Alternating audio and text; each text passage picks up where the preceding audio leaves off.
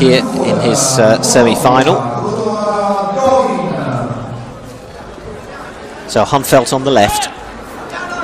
This is for the first of 2 bronze medals available in the men's 81 kilos. The German, 22 years old, up against a man just a year older.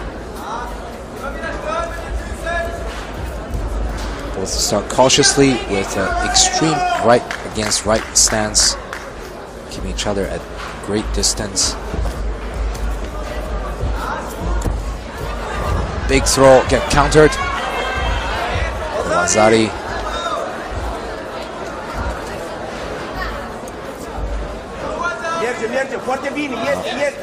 Hunfeldt came across for a hip sweep, Harai Goshi. Threw his hip too far out and he got countered by D.Gotonoaga. Early advantage to the Moldovan then.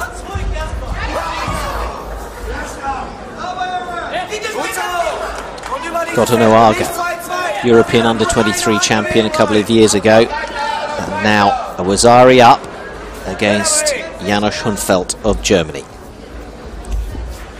Both had 5 fights before this match. You saw their earlier fights. Both are very explosive throwers as well as strong ground specialists, especially Hunfeldt, who won several of his matches on the ground with a very unusual turnover. Something we don't really see every day. So whether he's going to pull it out here, that's to be seen. Still a long way to go in this match. 2 minutes, 27 seconds. Does the Moldovan try and defend that Wazari? Play it safe. Clearly they have to attack. He doesn't want to pick up any penalties, but it's a fine line, isn't it, between putting yourself out there on the line and risking losing that Wazari. That's Chuanipon. Exactly.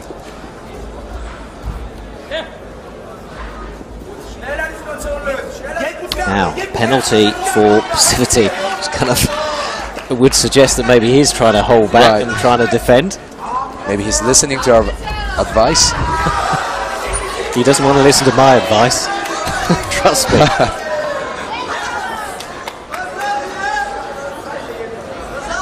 Well, D.Gotonoaga lands on his rear but gets pushed onto his back. That scores Hunfeldt and Vazari. So now they're both even. All square with the Moldovan penalty to his name. Minute 30 to go.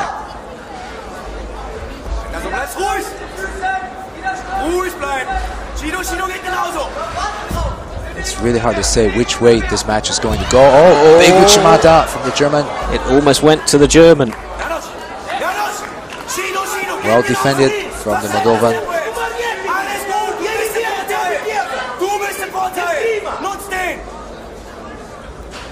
Well, both of them have very good ability to turn out their opponent's attack, as we've seen from the earlier matches.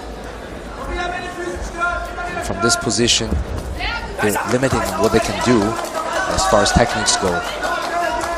Hence the attempts at foot sweeps. Exactly.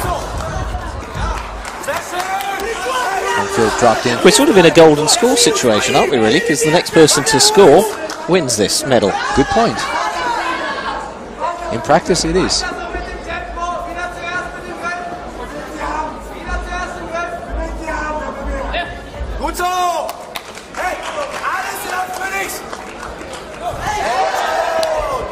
Penalty to the German. German with a false attack. Definitely a penalty. That's what the referee saying. Oh, what a throw. That was not a false attack. That was a really big throw. But the Moldovan didn't land on his back. So there was no score there. No score. You can see the replay. Let's just see this again. Over he goes, onto his head. And managed to just twist round so he didn't land on his back. I'm so impressed by the Moldovan's ability to turn out from these big attacks. Time's up. Well, you couldn't get more even than that, could you? Wazari each, a penalty each, into golden score. On the clock, a second penalty going toward the German. Passivity.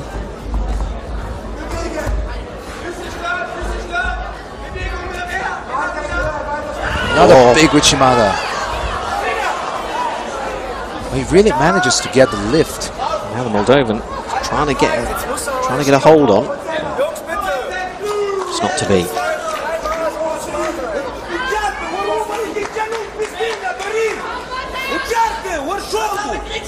German coach looks to be frustrated. Oh, that is an ippon.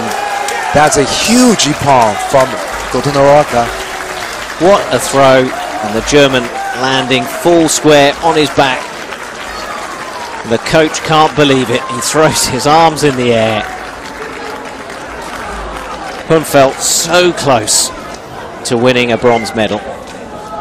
But D.Gotonoaga of Moldova, the 23-year-old European under-23 champion from a couple of years ago, takes the bronze medal, and that is Moldova's first judo medal at these Universiades.